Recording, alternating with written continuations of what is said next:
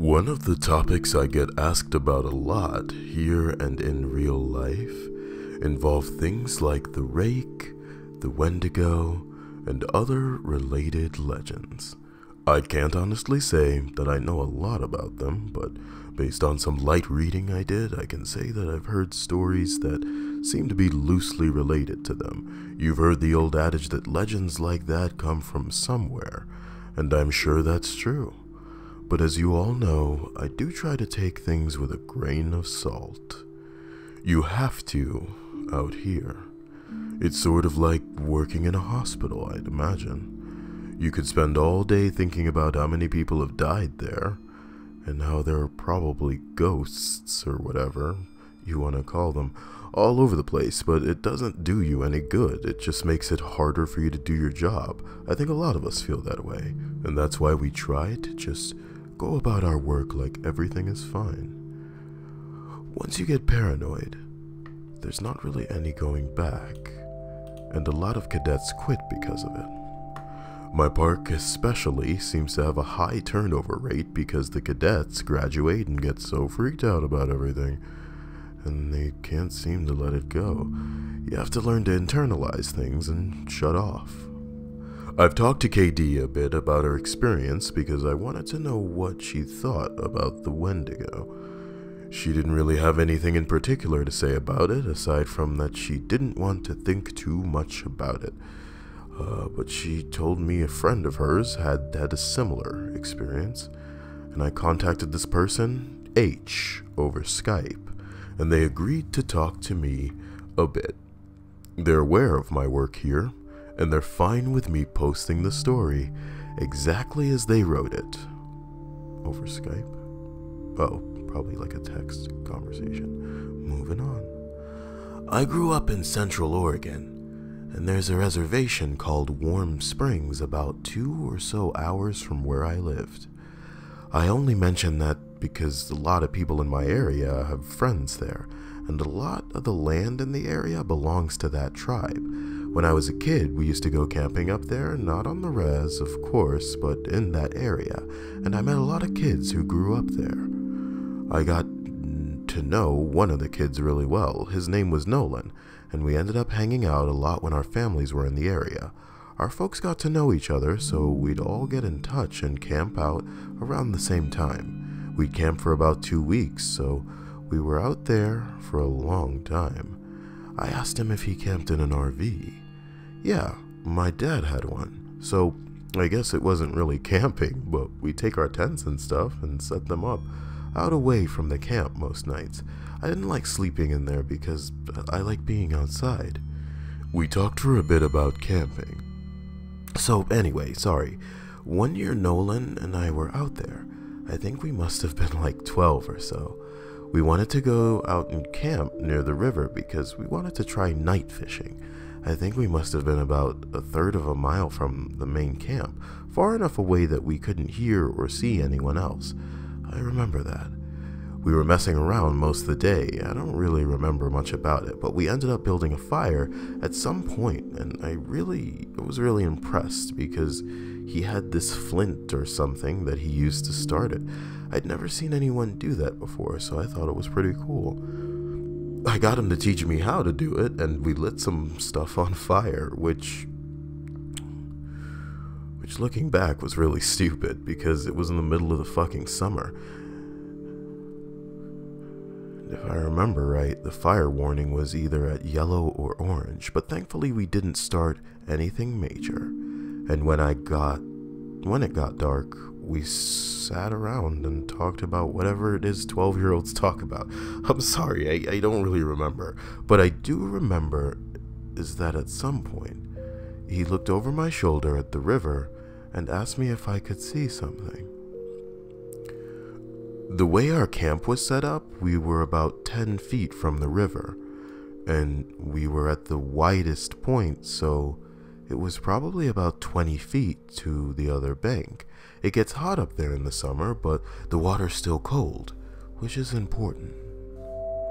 I look over my shoulder and I could see something wading into the water on the other side. From where we were, it looked like a deer, but we couldn't really tell because of the fire.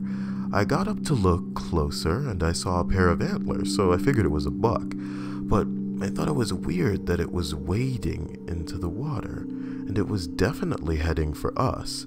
And I asked Nolan what he thought we should do. He's looking at the fire with his weird expression, and he tells me to sit down and shut up. So I do, because I'd never seen him act that way before. He's whispering at me to ignore it and just keep talking like we were, but I couldn't think of anything to say. He was saying something about an episode of some show, but I could hear the deer coming through the water, so I wasn't really paying any attention, and I kept trying to see over his shoulder. But every time I did, he'd sort of hit me on the arm and make me look at him. I wasn't really scared, I remember. I was just sort of confused. But then I hear the deer come out of the water, and I could kind of make out what it looked like. And I realized it wasn't a deer, because whatever it was walking on two legs. I started to get up. I was super freaked out, but Nolan just yanked me back down and talked louder about the television show, and I could tell he was just as scared as I was, probably even more. He leaned in and poked the fire with a stick, and he whispered that whatever I do, I can't speak to it. I could see it come closer, and it stood right behind Nolan's back. I was about ready to pee my pants, and I think I'd probably have run if I'd been alone, but I didn't want to leave Nolan. So I kept sitting really still and sneaking glances at it. It wasn't that tall, but the way it carried itself was just wrong. Like its center of balance was all screwed up. I can't really describe it, but it was kind of like it kept shifting too far forward. It just stood there behind Nolan for a long time, and eventually Nolan ran out of things to say, and we just kind of sat there for a second. The fire was making noise, but I thought I could hear this thing talking in a really low voice. I couldn't hear what it was saying, and I leaned forward a tiny little bit, and I actually did pee my pants when it leaned forward too. I couldn't see its face, but I saw its eyes. They were cloudy and milky. If you want to know what they looked like, find that scene from Lord of the Rings where Frodo falls in the lake and all the dead people are floating towards him. That's what its eyes looked like. So, all I saw were these two white eyes floating above Nolan's head, and the really vague shape of the antlers coming out of its head. I don't know what my face looked like, but at exactly the same time, Nolan and I fucking booked it out of there, and we ran non-stop until we got back to the main camp. My pants were soaked with piss, so I took them off as we were running and threw them in the bushes. We both stopped once we were in front of my dad's RV, and we couldn't see anything chasing us, so we stood there and caught our breath. I asked him what that thing was, but he said he didn't know. He said his grandpa had only warned him that if anything ever came up to him when he was out in the desert, he was never, ever supposed to talk to it or listen to anything it had to say. I wanted to know if he'd heard it talking too, and he said that the only thing he'd been able to understand was "help you." I think we ended up sleeping in the RV with my parents, and the next night we went back out and didn't see anything. What? That does remind me in a lot of ways of the Wendigo legend. There's a phrase used to describe it that I think fits it perfectly, which is that the Wendigo is the spirit of the lonely places. I know sometimes when I'm out in the wilds, where I know there's no one around me for miles and miles, I get this weird kind of craving that I can't explain. I don't know if it happens to anyone else, but it's the desire to consume. It's not like I crave anything in particular, but more of this weird distracting hunger that comes from every part of my gut. I also wanted to find out more about the faceless man, if I was able, and found a few similar things. I asked around my circle of friends, and one of them said that he was out doing repairs at a park in his area. He saw something kinda like that. We were having dinner in town, 5 of us including myself. This guy, he was repainting an information booth and heard a man ask him for directions to the nearest campsite. He didn't turn around because he was up on a ladder, but informed the man that there weren't any campsites nearby, but that if he headed down the road about 4 miles, he'd find one at another park. He asked if he could be of any other help, but the man said no and thanked him. My friend said he kept painting, but he was listening, and never heard the man leave. The second he came up and talked to me, the hairs on my neck stood up, but I wasn't sure why. I just had this really uneasy feeling about the whole thing, and I wanted to finish painting and get out of there. I figured maybe part of this was that I couldn't turn around to look at him, but something just felt off. There was also this weird smell floating around even before the guy talked to me, kind of like old period blood. I had looked around to see what was causing it, but I couldn't find anything. So I waited there for the guy to walk away, but I didn't hear him leave, which made me think he was just standing there and watching me. So I asked again if I could do anything for him, and he didn't answer. I knew he was there though, because I hadn't heard him leave, so I did this awkward turn on the ladder to look down and see what he was doing. Now, I admit, I could have just been, I don't know, my brain fucking up. I swear to you, Russ, for a split second, when I turned around, the fucker didn't have a face. Like, he had no face. It was almost concave and totally smooth, and I just about had a fucking heart attack because I couldn't even wrap my brain around what I was seeing. I think I started to say something, but there was this kind of pop inside my head, and suddenly he was just a normal looking guy. I must have looked weird because he asked me if I was okay, and I was like, yeah, I'm fine. He asked about the campsite again, and I pointed to where he has to go, and he's like, I'm not from around here, can you help me get there? Now, this is when I know something is really up, because there's no way this guy got out here and didn't know where he was, and for that matter, there's no car around, so how'd he get here in the first place? I said I was sorry, but that I couldn't take him anywhere in a company vehicle, and he's like, please, I really don't know where I am, can you come with me and help me get there? So now I'm seriously weirded out, and I started wondering if this is some kind of ambush or whatever. I told him I could call him a taxi to come out and take him where he wants to go, and I pull out my phone, and he just goes, no, and walks away really quickly.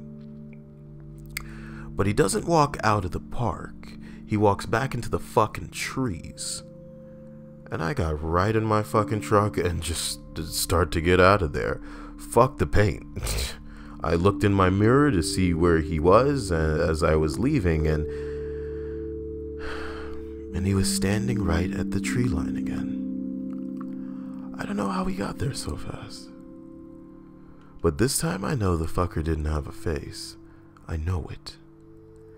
He was just watching me leave, and right before I turned the corner, he took a big step back into the trees and kinda dissolved, I guess. Maybe it was just dark, so he blended in, but it felt like he just melted away. Interestingly, right after this guy finished his story, someone else piped up with another one, but with a slightly different twist. You know, actually, I had something sort of weird like that happen a while back. I was out doing some trail scouting, and I was out in the middle of nowhere figuring out where we were gonna have this trail run through. I hadn't seen anyone else for probably a good 2 hours, so I wasn't really paying attention to where I was going. I was just looking at the ground for the most part. Then out of nowhere, I crested this little hill and almost ran into a guy. He was older, probably in his 60s, and I started to apologize to him for running into him, and then I noticed his face. And I probably looked like a complete douchebag because I stopped and just stared at him. It took me a while to figure out what was wrong, but this guy's face was huge. I know that sounds weird, but that's the only way I can describe it. His face wasn't big or anything, it was normal, but the amount of space his face took up was just way too much. Like, if you took someone's face and enlarged it all by about 2 times, he doesn't say anything, he just kinda looks at me, and I backed up and was kinda stuttering and saying I was sorry. I went around him and fucking got out of there and did what I needed to do. The whole time I kept looking behind me because I was so freaked out he'd pop up behind me or something. I know it sounds ridiculous, but I swear to you, it was one of the creepiest things I've ever seen. I switched the topic to the stairs a little later, and there was a definite shift in enthusiasm. No one spoke up at first. There is a real stigma around discussing them, even when we're away from work, but I broke the ice with a story of my own, and the guy who told the story about the faceless man told this one, albeit very quietly. A couple years ago, I was camping with my girlfriend, and we're about 2 miles from the road at this site I know. We went to bed that night, but we couldn't sleep because someone interjected a funny comment, and we were dangerously close to going off on another subject, but I got us back on track. Yeah, really funny, you fucker. No, it was because we kept hearing that grinding noise. My brother used to grind his teeth in his sleep, and it kind of reminds me of that. My girlfriend was freaking out, but I just kept telling her to ignore it because I've heard it before, and you just have to ignore it. It goes away eventually. You guys know what I mean. We all knew what he meant. So, eventually I got her to sleep, but I woke up probably 2 hours later because something was just off.